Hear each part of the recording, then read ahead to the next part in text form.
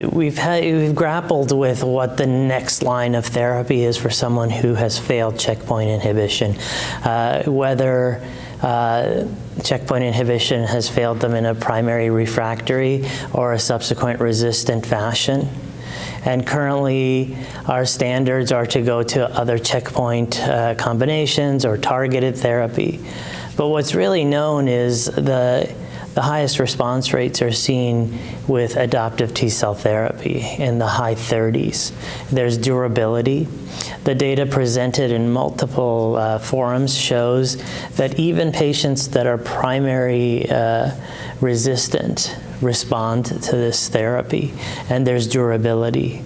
The promise of this therapy is that it's somewhat bespoke, utilizing your own tumor, and again, because your tumor has all of your tumor-associated antigens, and those T cells should be the strongest T cells to mount a response.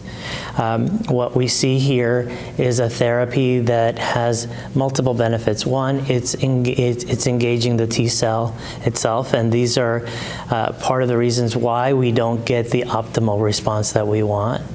Number two, it's a one-time therapy that can give you durable benefit without needing to redose.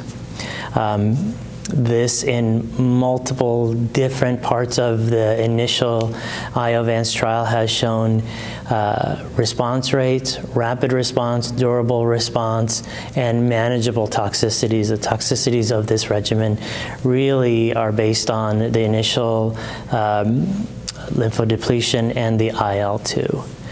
What it also sets is a precedent that these T-cell therapies, whether they be CAR-T, TIL, some type of NK or other, it has a role in immunotherapeutics post-checkpoint inhibitor failure. So I look forward to the BLA being approved and bringing this therapy to our patients.